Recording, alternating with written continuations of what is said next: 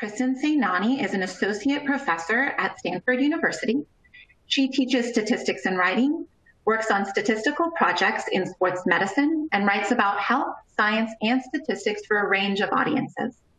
She authored the health column Body News for Allure magazine for over a decade. She is also the statistical editor for the journal Physical Medicine and Rehabilitation, and she authors a statistics column, Statistically Speaking, for this journal. She teaches the popular massive open online course, Writing in the Sciences, on Coursera, and she was the recipient of the 2018 Biosciences Award for Excellence in Graduate Teaching at Stanford University.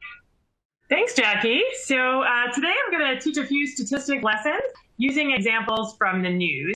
And I'm going to present 3 case studies for you that illustrate different statistical principles. And I'm going to start here by talking about how we quantify and describe risk using a recent example related to COVID-19. In just a second here, I'm going to play a short video clip, and this is from a White House press conference, and the speaker is the FDA Commissioner, Stephen Hahn. That COVID-19 convalescent plasma is safe and shows promising efficacy, thereby meeting the criteria for an emergency use authorization. In the optimal treatment, the optimal patients, as described by Secretary Azar, treated with convalescent plasma at the highest titers, there was a 35% improvement in survival, which is a significant clinical benefit. Now, we're waiting for more data. We're going to continue to gather data, but this clearly meets the criteria that we've established for emergency use authorization, and we're very pleased with these results. So let me just put this in perspective. Many of you know I was a cancer doctor before I became FDA Commissioner, and a 35% improvement in survival is a pretty substantial clinical benefit. What that means is, if the data continue to pan out, 100 people who are sick with COVID-19, 35 would have been saved because of the administration of plasma. We've seen a great deal of demand for this from doctors around the country. And what this EUA, emergency use authorization today does, it allows us to continue that.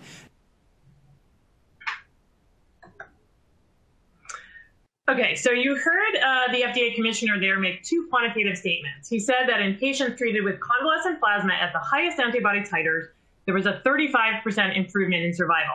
And then he translates that. He says what that means is that if you have 100 people sick with COVID-19, you could save 35 of them by the administration of plasma. He's made an error there, actually. And in fact, right after the White House press conference, Statistics Twitter just kind of lit up, pointing out his error.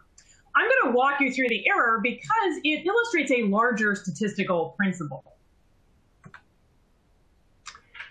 So where did that 35% statistic come from? It came from a study that was published as a preprint back in August. And this was an observational study of COVID-19 patients, all of whom were treated with convalescent plasma. So convalescent plasma is when you take blood from people who have survived COVID and you give it to people who are sick with COVID, the idea being that you might be giving them antibodies against COVID. There was no control group, but the reason they measured the levels of antibodies in the blood samples that the patients received. And found that, in fact, some people had gotten blood with very high levels of antibodies, and some people had gotten blood with much lower levels of antibodies. So they used that low antibody group essentially as the outcome was 7-day mortality, whether or not you died within 7 days of receiving the treatment, and they compared the high antibody group to the low antibody group, and they got a risk ratio of 0.65, indicating a reduction in deaths in those who got the high antibody plasma versus those who got the low antibody plasma. So let's actually now just dig into the numbers that they used to calculate that risk ratio. So here I'm showing you the data for 7-day mortality by group, high, medium, or low antibody titers. What the authors did is they calculated what we call a relative risk, or a risk ratio. So they divided the risk of death in the high antibody group by the risk of death in the low antibody group. 8.9% divided by 13.7%, that gives a risk ratio of 0.65. This was, in fact, marginally statistically significant at the 0.05 level. But how would you translate that in words? Well, you could say that in relative terms, this is a 35% improvement in survival. So in fact, the FDA commissioner got that first statement correct.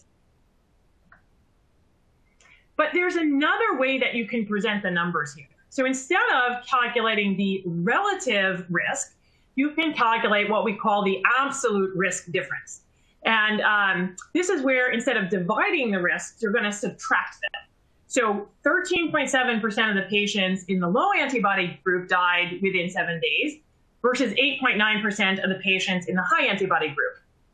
That is an absolute reduction in deaths of 4.8%. Or you could say there were 4.8 or about 5 fewer deaths per 100 COVID patients.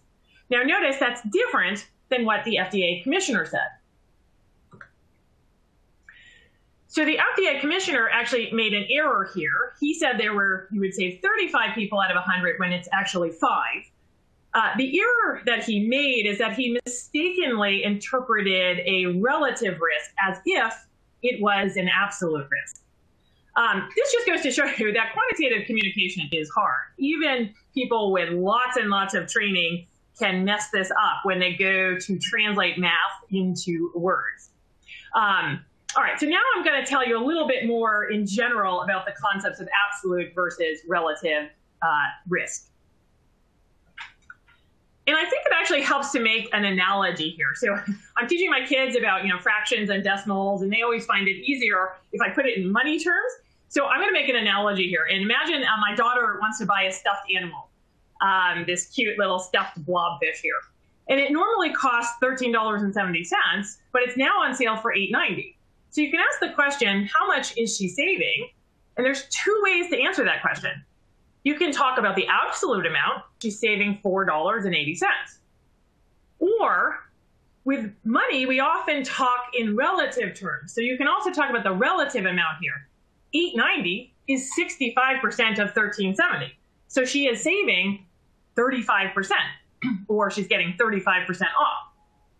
Now, the relative information is really never enough information. It doesn't give the whole picture, right? Because if you have 35% off of an item that costs $1,000, that's a $350 savings. But if you have 35% off an item that costs $1, that's just a 35-cent savings. So it's important, in addition to having the relative amount, to also always have information about the absolute amount.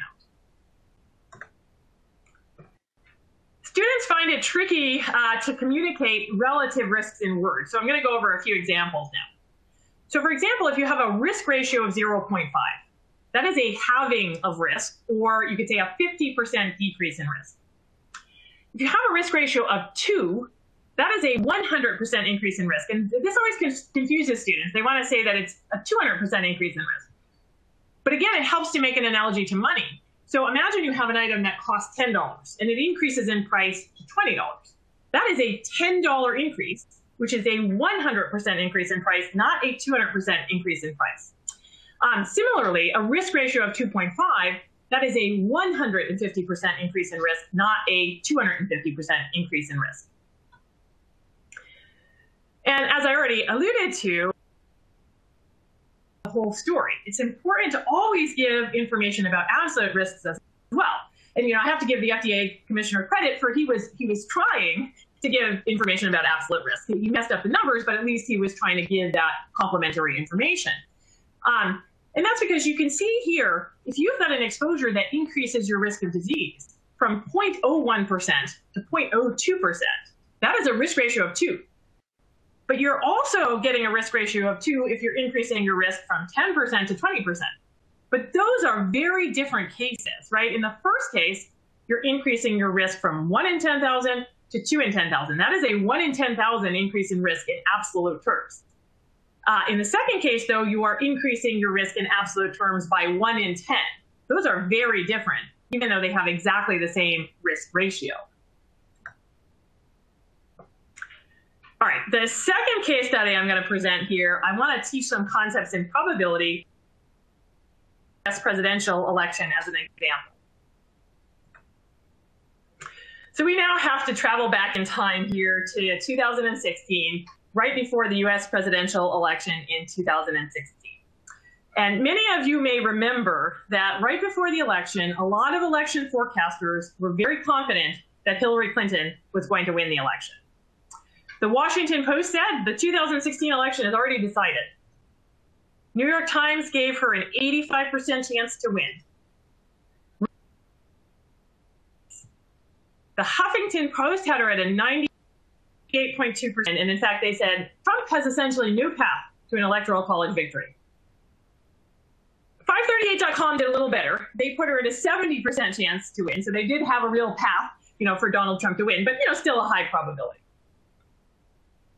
The Princeton Election Consortium had her at a 99% chance of a win, and in fact, the author of that website, Sam Wang, was so confident that she was going to win that he said if she lost, he would eat a bug on live TV. So he actually had to eat a cricket on CNN. All right, fast forward now to the year 2020. We have a presidential election coming up in just 2 weeks. I knew the election is probably on a lot of your minds. It's certainly on mine. I have already voted. But now what I'm going to do is I'm going to present to you an election prediction from 2020 that makes some of the errors that happened in the election forecast in 2016. So this election forecast comes from the Niskanen Center website. It's not a website I would normally traffic, but I happen to have found this example on Twitter, and you can see that I get a lot of my teaching examples from Twitter these days. They put out a prediction in mid-September with a Biden chance of a win at 99.5%. And you can see the results of their statistical model over here on the right-hand side of your screen. And so what they are doing is they are modeling the election in terms of electoral college votes for Joe Biden. So that's what's on the x-axis. The y-axis is probability. And so the height of these bars represents the probability of different outcomes in the election in terms of electoral college votes for Joe Biden. Now, let me remind you how the American election system works. So each state, there are a few districts, but primarily each state has a certain number of electoral college votes. Whoever wins the state wins those votes. There are 538 total electoral votes. You need 270 to win. And you can see that all of these bars that are blue, that's where Biden got at least 270 and wins the election. There are only a very few cases where Biden gets less than 270 and Trump wins the election. So this puts Biden at a very high chance of a win. Again, where I found this example is I happen to follow Nate Silver on Twitter, and he is the founder of 538.com. And he tweeted about this particular election forecast a few weeks ago. And he says, I can't believe after 2016 that people are still modeling the Electoral College as though each state is independent and giving Biden a 99.5% chance of victory. State polling errors are highly correlated. This is bad math and is misinforming people. In fact, a few days after this tweet came out, I went to the Niskanen Center website and I saw that they'd actually pulled down their election prediction. So they listened to him, I guess. You can still find it in Google Archives, though, if you want it as a teaching example. What I'm going to do now is I'm going to walk you through the error that Nate Silver is pointing out here because it illustrates a larger statistical point. All right, I'm going to read through their methodology now just quickly, and then I will illustrate it with pictures. So they say, ultimately, 16 states were projected as swing states or districts. So swing states means that the outcome is uncertain. So their model is actually only based on 16 states. And this is because for most states in America, we're pretty sure who's going to win that state. So for example, we're pretty sure that California and New York are both going to go to Joe Biden. In fact, if Biden doesn't win California and New York, that will mean that something crazy has happened in the election. I am not putting it past 2020, but let's just say that we can hopefully safely put New York and California in the Biden column. And so what this model does is it says, let's assume that those states where we're pretty darn sure what's happening. We're just going to put the votes for Biden, that's 203, and votes for Trump, that's 122. We're just going to assume that those are safe votes from non-swing states. And we're only going to focus on the states where things are uncertain. They then say, therefore, we can consider that there are 65,536, or 2 raised to the 16th, different scenarios in which the electoral map can potentially unfold, with some scenarios more likely than others. So what they're saying here is every state has 2 possible outcomes: Biden wins or Trump wins. And there are 16 states. So that gives us 2 raised to the 16th different ways the electoral map can unfold. Each of these scenarios was evaluated using what can be referred to as a multiple coin toss technique. For example, if you have 2 coins, the probability of both of those coins landing on heads is 50% times 50%, or 25%. You can then calculate the overall chance of different scenarios by multiplying probabilities. And this technique was used on a large scale to calculate the probability and the respective electoral college outcome for each of the 65,000 scenarios. All right, so now I'm going to illustrate that with some pictures. So what the Niskanen Center did is they essentially flipped a weighted coin for each of the swing states. So for example, Pennsylvania is a swing state with 20 electoral college votes. Current polling, at least when I made these slides maybe 2 weeks ago, so the polls may have slightly changed, but at that point, the probability of a Biden win was somewhere around 80%. The probability of a Trump win was around 20%. So the Niskanen Center flips a weighted coin with an 80% chance of heads and a 20% chance of tails. If you get heads, Biden wins. If you get tails, Trump wins. Now, where did that 80% probability come from? In fact, the Niskanen Center did not publish the probabilities that they used in their model. So what I did is I went to 538.com. They published probabilities for each state, so I just used their probabilities. Where do those probabilities actually come from? Well, they come primarily from the current polling data. I think 538.com may throw a few other things in the soup to come up with those probabilities there, but they're primarily determined by polling data. And so the Pennsylvania polls, for example, at the time I made these slides, had Biden up 5.1% ahead of Trump. But that doesn't mean that polls have error. And so if you take into the account the fact that you know that there's going to be some error, there's some chance that those polls are off and could be off by quite a bit, that gives you an 80% chance of a Biden win. That's the idea. The Niskanen Center then flips a weighted coin for another swing state, say Florida, which has 29 electoral votes. When I made these slides, 538.com had Biden at about 60%. Now we have 4 possible outcomes in the election, right? 4 branches to this tree. But then we can do this again for a third swing state, Ohio, which has 18 electoral college votes. It's polling a little closer between Biden and Trump. Now we have 8 possible outcomes in the election. And I'm going to stop at 3 states. And that's all that's going to fit on my slide. If I did all 16 states, my tree here would have 65,000 branches. I can't fit that on the slide. And so I think you get the idea with just 3 states. So I'm going to stop at 3 states just to give you the idea. All right, so now we have 8 possible outcomes, right? 2 raised to the 3rd possible ways these states can unfold. So Biden, for example, could win all 3 states. If he does, he would get 67 electoral votes. The Niskanen Center calculates the probability of that particular outcome by multiplying the probabilities of the coin flips together. So 0.8 times 0.6 times 0.53 gives you 25.4% chance of that outcome. Biden could also win Pennsylvania and Florida, but lose Ohio. He would get 49 electoral votes, and he would add a probability of 0.8 times 10.47, which is 22.6%. Or Biden could win Pennsylvania and Ohio, but lose Florida. That would give him 38 electoral votes. They put that at a 17% chance, and so on. Of course, they have to do this across 65,000 branches, so we are certainly not going to do this by hand. You're going to implement this calculation in a computer. And so I wanted to recreate their method. So what I did is I used what's called a computer simulation to do this calculation in the computer for me. All right, so let me explain how a computer simulation works. So what I'm doing essentially is I am running a large number of virtual elections in the computer. And the idea here is I want to see how frequently different electoral college outcomes occur. And that will tell me their probability, how likely they are. So what I start doing is I first run one virtual election in the computer. And to do this, I have the computer flip a virtual coin for each swing state. And that virtual coin is weighted by the probability of a Biden win. So for example, for Pennsylvania, I weight the coin by 80%. I have the computer flip that coin virtually. If I get heads, Biden wins. If I get tails, Trump wins. And then I do this for all of the swing states, and I add up all the electoral votes from those swing states. I then add in the votes from the non-swing states, and I come up with an election result.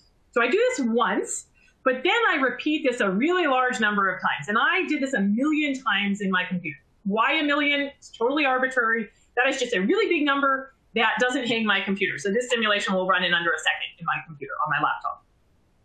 Then I can look at how frequently did different outcomes occur, and that is their probability.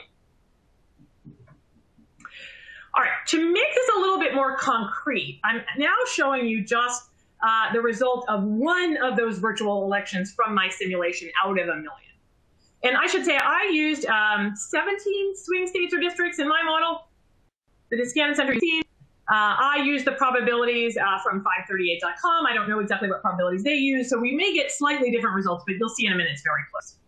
So what do I do? Well, for example, Alaska has 3 electoral votes. Current polling has Biden at about a 22% chance of a win.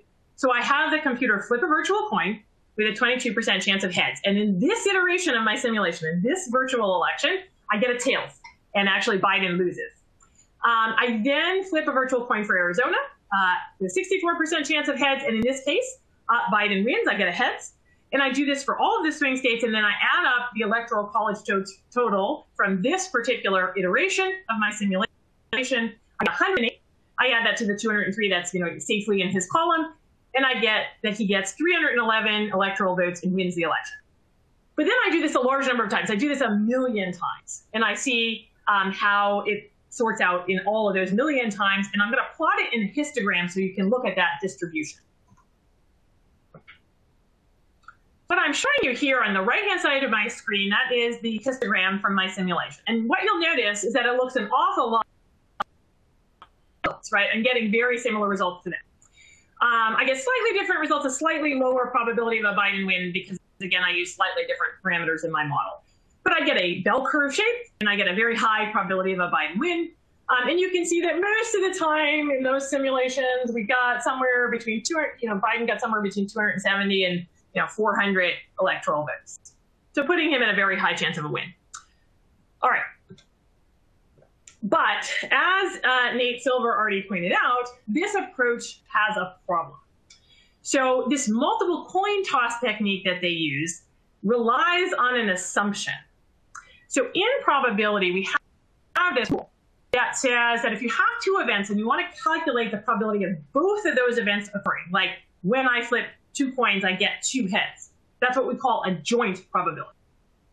You can calculate that probability by multiplying together the probability of each individual event occurring separately, what we call the marginal probability, that is the probability of getting a heads on the first coin toss times the probability of getting a heads on the second coin toss.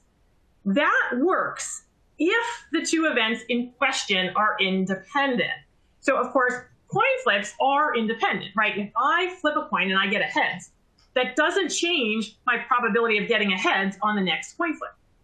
But state-to-state results in an election are absolutely not independent. They are highly correlated.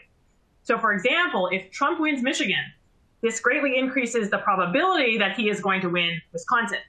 And this is because polling errors are correlated. So if the polls have underestimated a Michigan win for Trump, they have almost certainly underestimated a Wisconsin win for him. And so what this means is we can't simply multiply the probabilities of the different states together to get the overall probability. If we do that, we're going to get the wrong answer. And this is some of what went wrong in those election forecasts in 2016. So what I'm showing you here now is this table is from a paper that did a post-mortem of the 2016 election forecasts. And the data in this table come from the New York Times, data that were published in the New York Times the night before the 2016 presidential election. And so the New York Times, the night before the election, had Clinton up 2 percentage points in Florida, 7 percentage points in Michigan, 1 percentage point in North Carolina, 5 in Pennsylvania, 6 in Wisconsin. As it turns out, Trump actually won all 6 of those states. And you can see the margins by which he won in the slide here. For example, in Florida, the pre-election polls had Clinton up 2 points and Trump won by 1.2 points. In others, the pre-election polls had overestimated the Clinton win in Florida by 3.2 percentage points. And you can see that, in fact, in all 6 of these states, the polls overestimated for Clinton, and they all overestimated by very similar amounts. This means that the polling errors were not independent. They are highly correlated. You get very similar errors in all of the states. Whatever went wrong in the polls in Michigan also went wrong in the polls in Wisconsin. And we can speculate as to what might have happened. Maybe pollsters didn't reach Trump voters. Maybe Trump voters lied to pollsters about their voting intentions. Maybe Trump voters were more likely to show up on election day. Could be all of those things, right? But whatever went wrong, it was off, by similar amounts and in the same direction across all of these states. So what happened in a lot of the 2016 election forecasts in those models is that they did not account for the fact that states might be correlated, or if they did account for it, they inadequately accounted for that correlation. So what I did next is I tweaked my simulation just a little bit to focus on the polling data rather than the probabilities of a Biden win. And remember, those probabilities came directly from the polling data. So these are really just 2 different ways of looking at the same thing. And so you can see the results in my simulation here. It's basically the same as before. This doesn't really change anything because I'm just looking at it a slightly different way. And so what I'm doing now, though, is instead of randomly flipping a coin for each state, I'm instead randomly generating a polling error for each state. And I'm assuming that there is some kind of plausible distribution of plausible polling errors here. So maybe the polling errors could range anywhere from -20% to +20%. And -20% would mean that they are underestimating for Biden by 20%. +20% would mean that they are overestimating for Biden by 20%. And I'm going to assume in my distribution here that very large polling errors are less likely than smaller polling errors. But rather than flipping a coin now to determine the outcome of each state, what I'm going to do instead is I'm going to throw a virtual dart onto this dartboard, which represents the distribution of my polling errors here. And that polling error that comes up that I randomly generate will actually determine the outcome of that state. So for example, when I made these slides, Biden was polling up 5.1% ahead of Trump in Pennsylvania. But then in my simulation, what I'm going to do is have the computer throw this virtual dart, come up with a polling error for Pennsylvania. And in this iteration, I get that the polling error in Pennsylvania is a 6% overestimate. What does that mean? Well, that means that Trump is going to win the election in Pennsylvania by 0.9 percentage points. And so I'm then, in that iteration of the simulation, going to put Pennsylvania in Trump's column. And then, of course, I do this for every swing state. And that gives me an election outcome. And then I do this a million times as before. And I should note that in my distribution, I have just as many negatives as positives. So I am assuming that polling errors are equally likely to help Biden or Trump here. This is still treating the states as independent, though. So I am throwing a random dart for each state separately. These polling errors are still uncorrelated. That's why I get basically the same result as before. But this makes it easier, this redo of my simulation makes it easier for me then to incorporate correlated polling errors. So that's what I do next. I changed my simulation to make the polling errors in certain states correlated. So for example, I thought maybe Michigan, Wisconsin, Pennsylvania, Ohio, North Carolina, Florida, and Minnesota might be correlated because they were correlated in 2016. I gave them a correlation coefficient of 0.8, which is very high. I also thought maybe Texas, Arizona, and Nevada might go together. So I gave them a high correlation. I should give a disclaimer here to say that I just made these correlation structures up. This is not based on any empirical data, so I am not trying to accurately predict the election here. I just want to show you the effect of adding correlation into the model, how that changes the results. So this is just meant for illustration. It's important to keep in mind now that the polling errors are still equally likely to help Trump or Biden. So my distribution has just as many negatives as positives, just as many errors that help Biden as that help Trump. So I am not building in any systematic error for Trump here. But the fact of adding correlation still greatly changes this model. So now here I'm showing you the results of my, it looks a lot different than before. So I no longer have a nice bell-shaped curve, and the probability of a Biden win drops precipitously, to 87.7%. So just the fact of adding correlation to this simulation, it actually helps the underdog here. And why is that? Well, if you think about it, think about when we were modeling the states as independent coin flips or independent dart throws. You had to have a lot of flukes in a row occur in order for Trump to win, right? You had to have a whole bunch of coins that were weighted towards heads, come up tails in a row. So that creates very few paths to a Trump win. If you have correlated states, that means now you just kind of need one fluke, one odd coin flip, or one odd dart throw. And that moves all of the states with it, and that now opens up many more paths to a Trump win. So just for comparison's sake now, I'm showing you the election prediction from 538.com. Again, I made these slides a few weeks ago, so this was maybe from early October.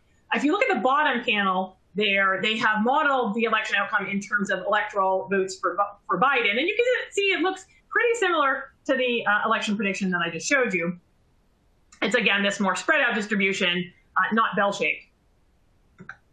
And similarly, The Economist has an election prediction that kind of has a similar shape, more spread out, not bell-shaped, some paths to a Trump win.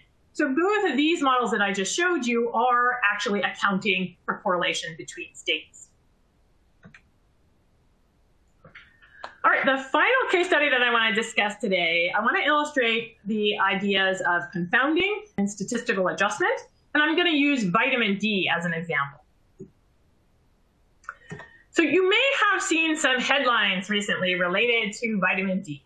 There have been some studies claiming that vitamin D can reduce your risk of coronavirus. Actually, in the last 2 decades, there have been a lot of headlines about vitamin D. So there's been everything, tons of studies making claims about vitamin D. There's been studies saying vitamin D can prevent dementia, that it can prevent cancer, that it can fight depression.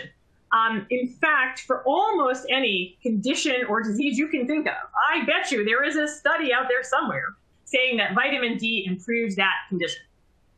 I happen to be, though, largely a vitamin D skeptic, and that's because I do think that vitamin D is important in bone health. There's good data to support that. But the data for everything else is a lot murkier, and that's because most of these vitamin D studies have been observational studies. And vitamin D has a problem. It is a highly confounded variable. So people who have healthy habits, people who are healthy in general, they tend to have higher vitamin D levels. But that doesn't mean that the vitamin D causes them to be healthier. It's maybe just a marker of good health.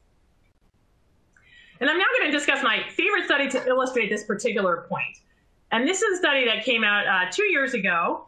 It claimed that your vitamin D levels could help improve your aerobic fitness. And it got a lot of media attention. It had an altmetric score of 320, which is considered very high. I'm showing you some headlines here.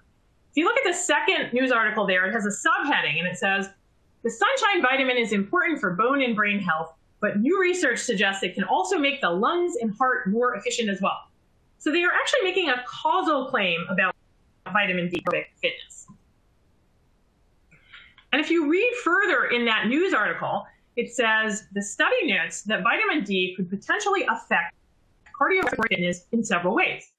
For starters, the nutrient has been shown to boost the production of muscle protein and aid in calcium and phosphorus transport on a cellular level. It may also affect the body's makeup of fast-twitch muscle fibers, suggesting that vitamin D may improve aerobic fitness, the authors wrote. So they are clearly trying to make a causal claim. They're trying to explain how, at a biological level, vitamin D could actually directly boost your aerobic fitness levels. And it's funny because a lot of times we blame journalists for overhyping scientific results in the news. I think, though, a lot of the times it's not really the journalists. It's actually the authors who have overhyped the results in their paper. And a lot of times it's simply the journalists parroting what the authors have said, and that's certainly the case here. All right, so what was this study? The study used data from the National Health and Nutrition Survey, NHANES. And this is a study that periodically surveys a representative samples of the health of the US population. The researchers here specifically took data on young people who had had both their vitamin D levels and their VO2 max levels measured through NHANES, because they wanted to look at the association of those two variables. All right, I'm showing you table 1 from the paper. I'm going to zoom in on this in a minute. But just keep in mind that the researchers divided the participants into quartiles by their vitamin D levels. All right, zooming in now. As expected, because they formed these groups based on their vitamin D levels, the vitamin D levels then, of course, go up across the quartiles because these groups are formed based on vitamin D. So, for example, the lowest quartile of vitamin D, the average vitamin D level was 35 nanomoles per liter. In the highest quartile of vitamin D, the average vitamin D was 83 nanomoles per liter. They then looked to see, do the VO2 max levels differ in these different vitamin D groups? And they did indeed find that the average VO2 max increases as you go up across the vitamin D groups. And so, for example, if you look at the first quartile compared to the second quartile, lowest vitamin D group compared to the second lowest vitamin D group, you see about a 2-unit increase in VO2 max. I'm rounding here, but it's roughly 38 to 40. If you go from the first quartile to the third quartile, it's roughly a 3-unit increase in VO2 max. If you go from the first quartile to the fourth quartile, it's roughly a 4-unit increase in VO2 max. I am rounding very heavily here, but I just want to make easy numbers to remember. But as I alluded to before, vitamin D is related to a lot of other variables. And you can see this if you look through the rest of table 1. So for example, we know that obesity is a risk factor for low vitamin D. Obesity impairs your ability to absorb vitamin D. And you can see that here. The low vitamin D group had an average BMI of 29.1, whereas the high vitamin D group was much lower, an average BMI of 25.9. Vitamin D is also strongly related to skin pigment. And so the more pigment you have in the skin, that blocks the absorption of vitamin D. And sunlight is very important in the body for the production of vitamin D. So not surprisingly, the high vitamin D group here had many more white participants than the low vitamin D group. People with certain health problems also tend to have lower vitamin D levels. And so, for example, these are young people, so there aren't that many people in the sample with diabetes and hypertension. But if you look, there are more people in the low vitamin D groups with those conditions compared with the high vitamin D groups. All right, I'm now showing you the main figure from this paper. So let me orient you to this figure a bit. So first of all, on the x-axis, we have VO2 max. The upper panel, these are the unadjusted results. The bottom panel, that's the adjusted results. And what the authors did is they compared the mean or average VO2 max in the higher vitamin D groups compared with the lowest vitamin D group. So the reference group here is that first quartile, or the lowest vitamin D group. The squares that you see on the plot, those represent the difference in means between the different quartiles compared with quartile 1. So for example, as we already pointed out, if you look at this top panel here, if you compare quartile 2 to quartile 1, quartile 2 is about 2 units higher in VO2 max, if you look down the x-axis here. Quartile 3 is about 3 units higher in VO2 max compared to the first quartile, and quartile 4 was about 4 units higher, as we already saw it in table 1. What they did is they fit a linear regression model here. So the outcome is VO2 max. The predictor is your vitamin D groups. The beta coefficients from that model represent the mean differences between those groups. So again, quartile 2 compared to quartile 1, the difference is about 2. Quartile 3 compared to quartile 1, the difference is about 3. And the fourth quartile, the difference from quartile 1 was about 4. That's before we take into account confounders. What they did next, though, is they adjusted their models for potential confounders: age, sex, race, BMI, hypertension, the variables that they had available in NHANES. And what you see is, in the adjusted models, there is a smaller effect size. So the differences in the means between the groups gets closer to 0. And you can see this in all of the groups. The differences shrink. The beta coefficients become smaller. They become closer to 0. And this is what you expect to see if there is confounding. Once you account for the confounding, the effect sizes get smaller. So there is confounding going on here. But what the authors did is that they looked at these results and they said, well, the difference between quartile 2 and quartile 1 is no longer statistically significant. You can see that the confidence interval now crosses 0 for that group. But quartile 3 and quartile 4 remain significantly higher than quartile 1. So they used this finding to argue that therefore vitamin D affects your VO2 max levels. And they spun a whole causal story about this, right? They came up with all sorts of logical explanations how this is working at the biological level. The journalists in the news article I showed you earlier actually already did a really good job of summarizing those, so I'm not going to read those. But there is an elephant in the room here, right? There is a major confounder that we have not accounted for here. They were not able to account for this confounder because they did not have the variable available to them in NHANES. So if you think about what are the things that affect vitamin D levels? Well, the major one is your exposure to sunlight. But if you then think about what are the things that affect VO2 max, well, the major one is your physical activity level. If you are more physically active, you're going to have better aerobic fitness. But where does most physical activity occur? Well, it occurs outdoors. So people who are going outdoors to exercise, they are going to have better VO2 max. But guess what? They're also getting exposed to the sun, so they are also going to have better vitamin D levels. And I believe that this can probably explain the association that we are seeing in this study. Now, the authors do mention this. Way down at the bottom of the discussion section, they say, the results were not adjusted for vitamin D intake, diet, or physical activity, both of which may have an effect on the observed association. The problem is that that little sentence buried down in the bottom of the discussion, to me, that's the whole story. The most plausible explanation of the association we're seeing here is due to physical activity, not because, vitamin D somehow affects your phosphorus levels and your fast twitch muscles. Physical activity is a more plausible explanation for what we're seeing here.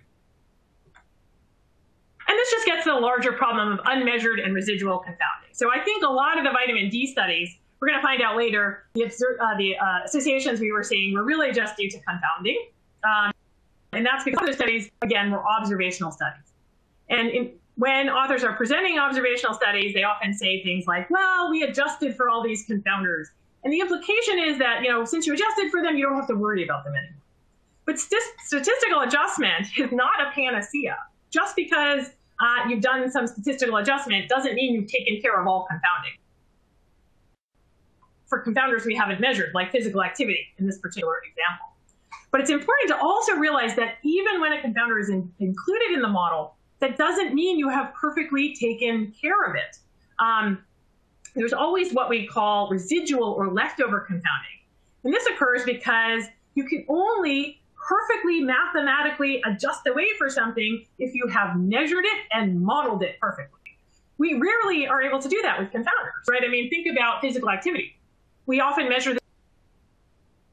Did you do a lot or a little physical activity? Well, if we've measured it crudely, we cannot perfectly adjust for it, which is going to create some leftover or residual confounding, which can create spurious associations. All right, I'm going to wrap up here to leave some time for questions, but I'll just point out a few further resources. So I do teach the Medical Statistics Certificate Program for Stanford online.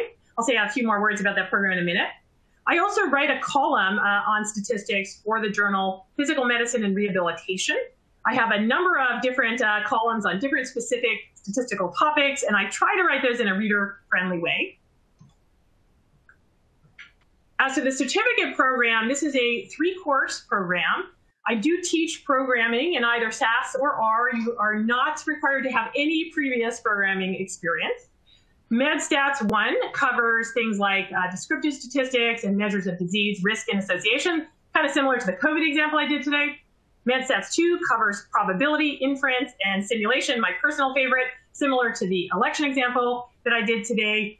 And MedStats 3 covers specific statistical tests and regression analysis, similar to the vitamin D example that I talked about today. All right, so I'm now going to pass this back to Jackie to answer any questions that you might have.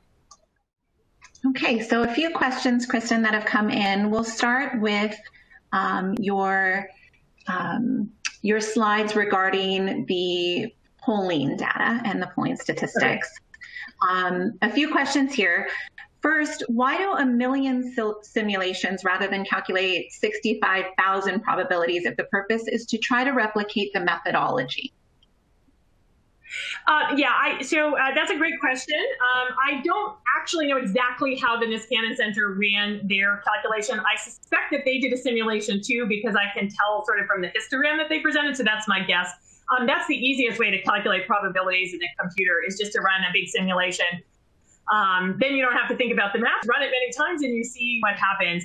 And so actually writing out those 65,000 different combinations is going to be harder than just flipping a virtual coin 1 million times. So I tend to solve a lot of probability problems actually with a simulation. That's my first instinct, because it tends to be easier than doing it out mathematically. Great question. Perfect. So why does an error in predicting a win in Michigan increase the likelihood that there is an error in predicting the win for Wisconsin? That's a great question. So remember, all of these predictions are based on polling data. Remember, those probabilities were basically just a function of the polling data. And what happened in 2016 is that a lot of the polls were off, and it wasn't like they were off randomly. They were all off in the same direction. And so why would that occur? Well, there's nothing, sort of isolated or special about the polling in Michigan that's going to be different about the polling in Wisconsin. Michigan and Wisconsin also happen to be states with very similar demographics, very similar electorates. So if the polling the people who are polling in Michigan get one answer, it's probably likely the people polling in Wisconsin, it might even be some of the same groups, right, that administer these polls across different states.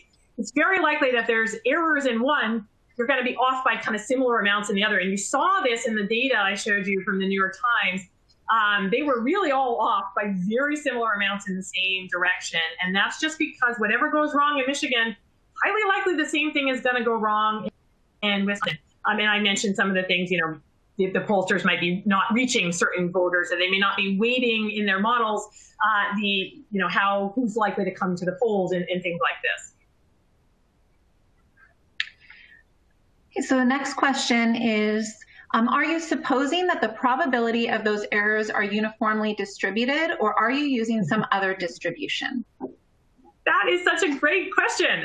So for the purposes of this little illustration, I wasn't too fussed about how to model these, but just for fun, because I'm curious about these things, I tried it both ways. And so it depends on the range of polling errors that I allow, but basically I can get exactly the same results if I choose uniform with a certain range as if I choose a t-distribution with a certain range. Now, I actually ended up in the ones I showed you, I used the t-distribution. That's what 538.com says they use, so I sort of tried to mimic theirs. But actually, just out of curiosity, I did it both ways, and it doesn't make a huge difference as long as the standard deviations in the polling error and the range end up being roughly the same from those two distributions. So yeah, you can do it both ways, actually, interestingly enough. The second question here is, what could you do to account for the potential residual confounding even for those variables that you did include in the regression model? Yeah, so that is a great question. This is the problem with statistics. It's really hard to know when you're wrong, right? You did one study, and just from that one study, what tells you that you're wrong? Well, a lot of times we actually don't know. So we have to always just keep in the back of our minds when we're interpreting results that there's the possibility of residual confounding. And there are some things, though, we can do to try to get at it from a particular study. So one thing is people have done simulations to show that, for example, if you're modeling something with a binary outcome, that usually residual confounding is only going to cause spurious associations that are so big. That is, you're not going to get an odds ratio of 2 purely due to residual confounding. Usually it's bounded in these simulations somewhere between like an odds ratio of 0.6 and 1.6. So if you get odds ratios that are much bigger outside of that range, it's unlikely that they're entirely explained by residual confounding. So that's one thing. Some people have done, statisticians have done modeling simulations to try to get at like how big of an effect, how much off could you be? And you're somewhat limited when it comes to residual confounding, not as much limited when it comes to unmeasured confounding. What do we do at this? Well, if your effect sizes are really small, you might say to the reader, hey, these are within the range that you might expect to see due to residual confounding. You can also do some modeling yourself. for an individual study, we often do what are called sensitivity analyses. So you can try to say, well, what if there had been, this much measurement error or that much measurement error? You can try to factor that in and get a sense. How much could residual confounding be in play here? So people will sometimes do that. Another thing you can do is try to have some kind of control analysis. And I really like this idea. Actually, one of my favorite studies to teach from is there was a study that came out a number of years ago that was looking at red meat eating. And it found that people who ate red meat had a higher mortality than people who didn't eat so much red meat. But one of the outcomes that they looked at was death by accidents and injuries. And they found just as much of an increased risk of death from accidents and injuries as they did from cancer and heart disease. And it's very hard to come up with a plausible causal story of how red meat eating might increase your risk of getting shot by a gun or getting in a car accident. And so that actually serves as a nice control in that study because it shows you that probably what you're picking up is residual confounding. People who eat a lot of red meat are riskier in many other ways. And so having a nice control analysis like that, where there's no plausible causal explanation, can also be a really good way to get at that. But you never know for sure, right? These are all just ways of guessing at it. So the next question is, would confounding be reduced by multivariate analysis? Yeah, great question. So what I showed you in that vitamin D example is they had done a multivariable analysis. So they had done a regression where they put a bunch of other variables in the model in order to adjust for them. And so this trying to account for confounding. I think sometimes we get, overly complacent though, and we think we put things in a statistical model, we did our multivariable model, we adjusted for it, so we don't have to worry about confounding anymore. And it's not quite that clean. As I said, I think a lot of times we feel overly confident after a statistical adjustment, whereas there might still be some either unmeasured or residual confounding. So it's not a panacea, but that is one of the common techniques that we use to at least try to start to get at confounding. Yeah. Okay, and is there an easy and quick way to spot these statistical errors? Oh, that's a great question. Use common sense. So this is the thing that I think, even if you're not a statistician, a lot of these errors you can actually spot just using common sense, thinking through the problem. So for example, the physical activity in vitamin D example, I think if you think about vitamin D, what are the things that cause you that bit of aerobic fitness? You don't need to know necessarily a ton about statistics to realize that those things are going to be linked. And that sounds a lot more plausible than the vitamin D changes your phosphorus in your cells and that somehow boosts your aerobic activity. So just using common sense is a really good, a good first principle, a good place to start. Another thing you can do is look at figures, pictures in the paper. Often there's things that you can see in a picture that's kind of buried if they just give you the results of a statistical model. So paying attention to those pictures, making sure the pictures match the actual model. Looking for red flags in a paper. So I did an earlier webinar on how to be a statistical detective, and I went through some red flags you can look for in a paper, like things don't add up. Sloppiness that might indicate that the authors haven't thought through things as carefully as they should have. And so just, kind of keeping your guard up, not trusting that just because the author said they took care of it, that's the case. Being a little bit skeptical, interpreting things with your skeptical hat on. And that's what a lot of in my teaching I try to get my students to do is just use common sense and be skeptical and don't think that the authors are more of an authority than you. You have, using your common sense can spot a lot of these potential issues. And so a follow-up question to that is, how can people practice spotting statistical errors in papers or in the media? Do you have any strategies or tools that they can use? Sure. So I'll refer you to the webinar I did on how to be a statistical detective. There were some very specific tools I went through there that were easy to use you could use to spot errors in papers. And I just spent a lot of time doing that. If you're a researcher, you have the opportunity to review papers, especially if you're a young researcher, say yes to those opportunities to review papers. Because in going through other papers, it's a really good practice when you're kind of scrutinizing them carefully to look for these kinds of red flags. This is the kind of thing you develop with experience. If you have your skeptical hat on, though, to start, and You learn a few statistical principles, take courses in statistics, then you can be a statistical detective, and you can kind of go into papers with that skeptical view. If you're reading the news and you have the opportunity to go and pull the original paper and look carefully at that original paper, that's often a good way to scrutinize things from the news. Is go back to the original paper and see, did it really show that?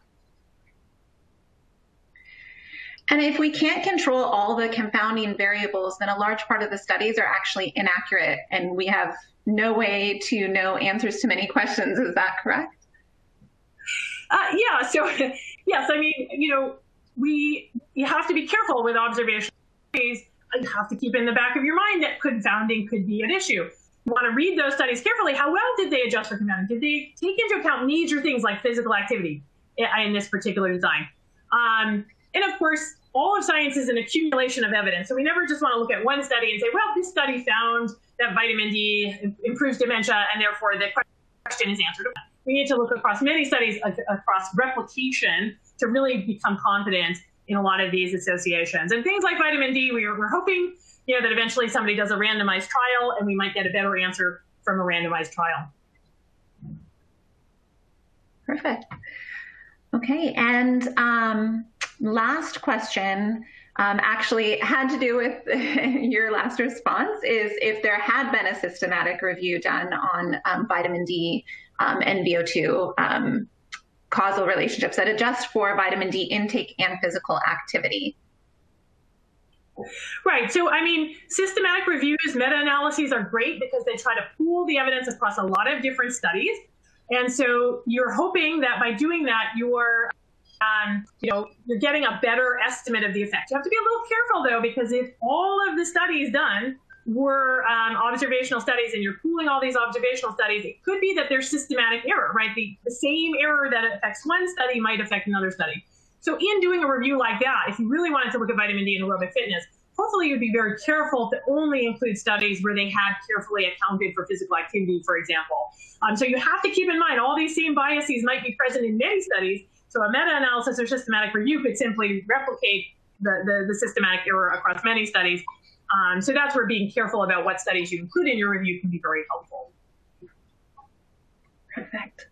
Okay, well, I think that's all of the questions that we have time for today. Thank you so much, Kristin. This was a great webinar and very informative. We just want to let everyone know that Kristin's medical statistics program is available on Stanford Online. You'll see a button on your screen there if you would like to learn more about this program and enroll. It will take you to the program page to learn more. Thank you again, Kristin, for the really informative webinar. Thanks, Jackie. Thanks, everyone.